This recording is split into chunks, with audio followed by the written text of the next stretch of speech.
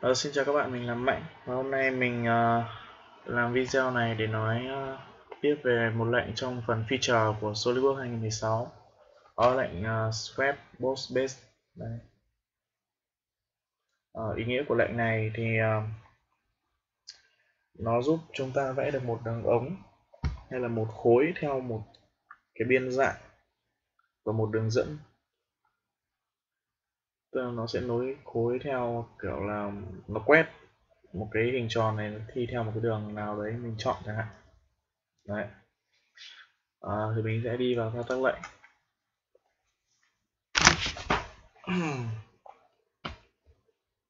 Lệnh này nghe chừng đơn giản nhưng mà thực ra không hề đơn giản, có rất là nhiều những cái tùy chọn ở trong đấy. Thì đầu tiên chúng ta sẽ đi vào cái hộp thoại Profile Path.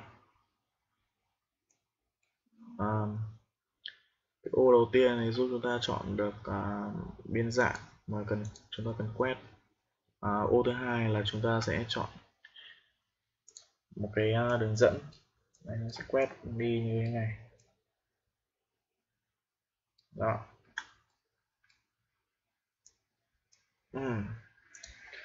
Ở đây nó có một số những cái tùy chọn như thế này. Selection Manager là cái quản lý cái cách chọn hướng dẫn ấy. Khi chúng ta chọn vào mình sẽ đi lần lượt đi. Cái ô này tức là mình sẽ chọn được một cái đường bao quanh như này, nó sẽ cuốn xung quanh. Ok, nó sẽ cuốn xung quanh như thế này. Nó theo cái biên dạng mà mình vẽ này. Tiếp theo là cái đường thẳng. Thì khi chúng ta chọn đường thẳng này thì tức là những cái đường nối nhau ấy, nối nhau liên tiếp ấy. Nhưng mà nếu mình chọn vào đây, mình cho chuột vào đây thì không hề chọn được vì nó là cái đường bao ban đầu đây rồi. Nhưng mà nếu mình chọn vào đây,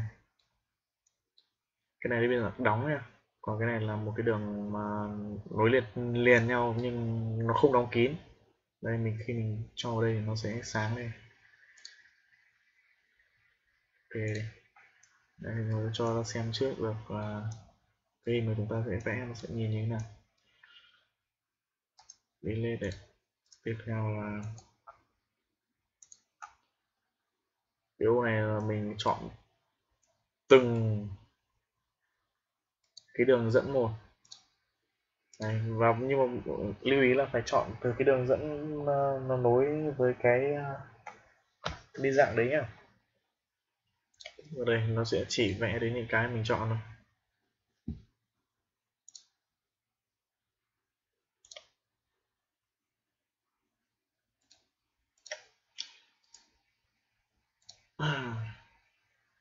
Tiếp theo là một cái này thì nó cũng như vậy, cũng như cái đầu tiên này, nhưng mà nó là chọn theo kiểu là mặt cơ. Mình chọn một cái vùng, chính xác là vùng. Tôi chọn vùng này thì nó cũng sẽ chọn tất cả những cái đường mà tạo nên cái vùng đấy. Mình kích vào đây. Đấy, thì nó cũng sẽ cho ra một cái hình như thế này.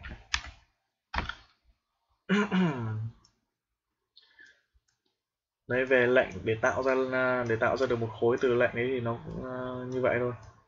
Nhưng mà cái nhà phát hành nó lại cho mình rất là nhiều tùy chọn ở trong lệnh này, nên là mình lại phải đi tìm hiểu thêm. Mình ở đây mình chuẩn bị sẵn một cái hình như này, sketch như này rồi. Đi vào cái tùy chọn tiếp theo của lệnh. Biên là chọn biên dạng này, một đấy, một đường dẫn, bao giờ cũng vậy thôi. Guide, chúng ta sẽ đi vào cái guide curve này, nó là chọn nó giúp chúng ta chọn được cái đường dẫn phụ ấy. Tức là khi mà mình chọn một cái biên dạng của một cái đường dẫn thì nó chỉ quét lên thẳng đứng như này thôi. Nhưng mình ví dụ mình muốn nó cái mặt nó cong theo cái ý mà mình muốn chẳng hạn, thì mình sẽ phải sử dụng đến cái tùy chọn này, Select Manager. Ok. Đấy, thì cái mặt bên ngoài nó sẽ đi theo cái đường dẫn mình gọi là đường dẫn phụ đấy. Và có thể chọn được thêm một đường dẫn nữa. Ok. Đấy. Nó sẽ cho chúng ta là một cái hình như thế này. Ở đây mình sẽ nói luôn về cái phần start and end tangency. Nó cho chúng ta chọn được cái cách bắt đầu của cái khối này và cái cách kết thúc của cái khối này. Đây. Nói nó hơi khó hiểu nhưng mà mình zoom lên thì bạn sẽ thấy nó có hai tùy chọn thôi. Một là none, tức là không có gì, nó sẽ đi theo cái biên dạng mà mình chọn, sau đi theo cái đường mà mình chọn. Hai là path tangent, tiếp tuyến với cái mình nghĩ nó là tiếp tuyến với cái biên dạng ban đầu, nhưng mình nghĩ nó là vuông góc thì đúng hơn. Thì bạn thấy là khi mà nó đi đến đây thì nó sẽ vuông góc với cái mặt ban đầu này. Mình chọn nằm thì sẽ khác đấy, các bạn thấy không? Cái end tangency type này thì nó cũng là như vậy, nhưng mà nó là chọn cái cách kết thúc để path tangent. Bỏ sẵn đi, ở góc này nhìn nó sẽ dễ hơn. Path tangent thì nó sẽ vo cái góc với lại không phải vo góc lại nên mà nó sẽ vuông góc lại với cái mặt phẳng kết thúc. Lại năn đi. Tiếp theo mình sẽ đi vào cái option này. Mình sẽ thực hiện cái lệnh này ở đây này. Chuẩn bị sẵn một cái hình như thế này rồi. Chọn swap.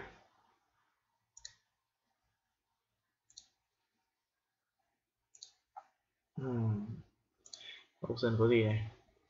Profile alteration,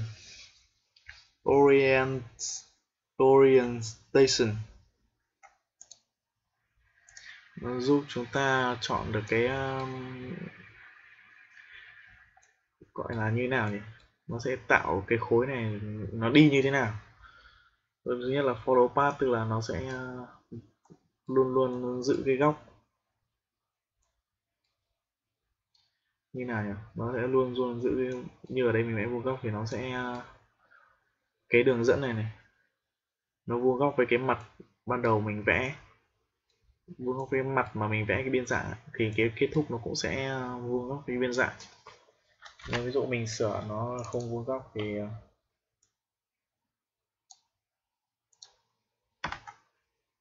nó sẽ khác đấy. Đây, ví dụ nó ngược hơn một tí đây, đó quá không? Đây đây.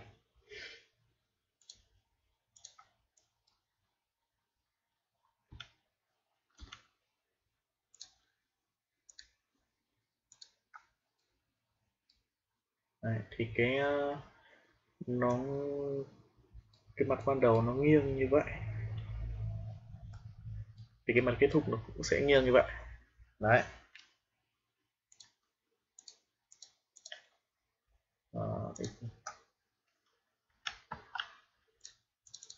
Bây giờ mình vẽ lại cái này. Đấy. Đây rồi, đây rồi.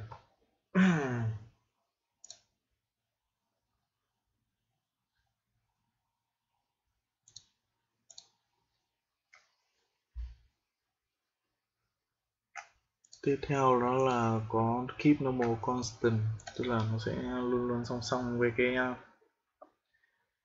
nó sẽ quét và nó sẽ cái mặt này nó sẽ luôn luôn song song với cái mặt ban đầu. Đấy. Một là giữ nguyên góc so với cái một là bên dạng nó sẽ luôn luôn giữ cái góc đấy với đường dẫn. Và hai là nó sẽ luôn luôn song song với cái bên dạng ban đầu.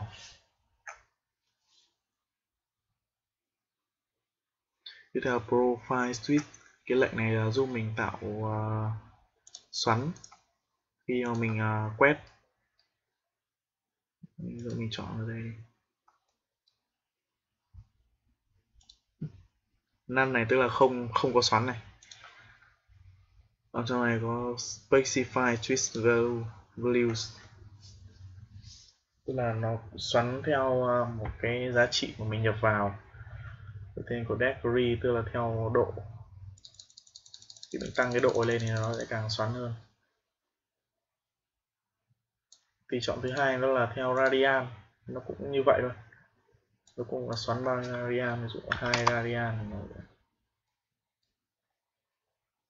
tăng lên nó sẽ càng xoắn hơn. Revolution đó là xoắn theo bao nhiêu vòng, ví dụ mình nhập đây là 2 vòng thì nó sẽ xoắn 2 vòng. Thế ra chỗ này mình vẽ ngắn quá nên là nhìn nó hơi rối mắt, một vòng thôi. Đấy, thì nó sẽ xoắn đúng một vòng đấy.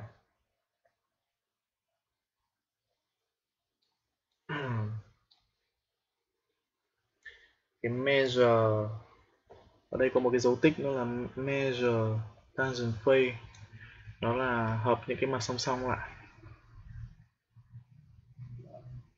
Đây ví dụ ở đây mình tích trước đã, các bạn có thể thấy là cái hợp các mặt tiếp tuyến lại với nhau.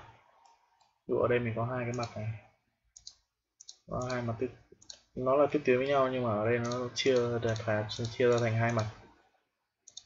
Nếu ví dụ mình sửa lại lại này, mình chọn mình tích vào đây, ok, thì nó sẽ chỉ là một mặt thôi, những cái mặt song song nó sẽ chỉ là một mặt thôi. Nhìn đây hơi khó, mình chỉnh lại một chút, bỏ cái xoắn này đi này. Rồi, tích vào đây thì cái mặt này nó sẽ là, khi mình chọn vào nó sẽ chỉ là một mặt thôi, nhưng nếu mà mình bỏ tích đi nó sẽ là hai mặt đấy. Không phải hai mặt mà nó là nhiều mặt đấy, nó là các mặt. Đây mình chọn vào đây thì mình chỉ chọn được cái mặt cong này thôi, mặt này nó lại là mặt khác rồi. Đây thì nó là cái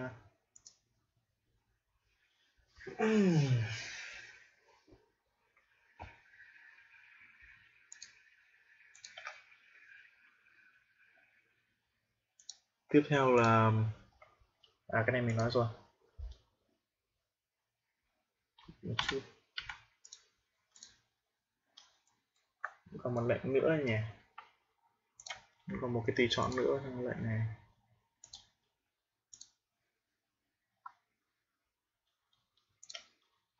Ở đây mình sẽ chọn thêm một số những đường dẫn phụ.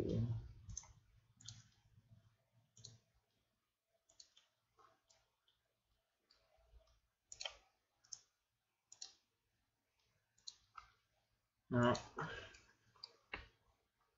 Ở đây nó có cái theme feature này, nó là giúp chúng ta tạo được một cái gọi là tạo một cái thành. Nó cũng giống như là Featrures với cả Revolve mình đã nói ở những cái phần trước, nó cũng tạo một cái thành mỏng. Ở đây nó có one direction tức là một hướng, mình có thể đổi được hướng này. Đây là tạo ra ngoài. Khi mình bấm đổi hướng này nó sẽ vào trong. Đấy. Cái mid plane này tức là tạo theo hai hướng. Mình nhập đây tăng giá trị lên nhìn nó 10, tạo ra hai hướng. Này nó sẽ nhỏ cả hai hướng lại. 5.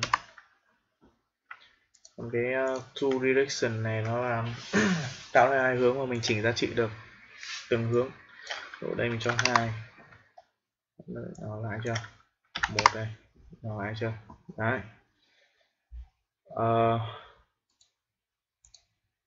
Ở đây thì nó là cái hộp thoại tiếp theo này, nó sẽ chỉ giúp chúng ta nó là nó là cái lệnh hiển thị thôi, nó giúp chúng ta nhìn được cái này nó một cách dễ hơn, tưởng tượng ra giúp chúng ta nhìn được hình một cách dễ hơn. Khi mà mình tạo một số những cái hình phức tạp ấy, như hình này còn dễ nhìn, một số hình phức tạp ấy, nó sẽ giúp chúng ta nhìn được hình một cách rõ hơn. Thì đấy là video hướng dẫn của mình về lệnh swap. Cảm ơn các bạn đã xem video của mình. Chào các bạn.